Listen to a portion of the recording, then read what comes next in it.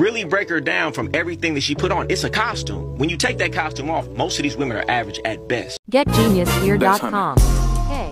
Most of these women are average at best. Take them eyelashes off, take the eyeliner off, wipe the paint off her face, take the extensions out, the wig, a BBL, nice ass, fake titties, makeup, they face is painted on. So what you're saying is, I'm giving this woman all this value because she put on a costume, right? So when you really start looking at women and just stripping that down mentally, that's what I teach in one of my courses. Strip that down mentally. Now, what she says to you, how she treats you becomes very important. Her character becomes very important. Looks always fade. So if looks always fade, what's going to be left after you had sex with her 100 times? After you've been seen out with her 100 times. Now, what really matters now? How good she is to you, how she treats you, what's her soul like, are your values aligned? You know, it's just elevating their mindset and really seeing what they're doing. What's on the inside always matters most. I don't care how nice the veneer on a building is, it could be gutted inside. It's what's on the inside. I don't care how nice the candy painted a car is. If the head gasket is blown and the transmission is out, that car is worthless. But somehow, we know that in every other area of life, but when it comes to a woman, we care what's on the outside more than the inside. They got to elevate mentally.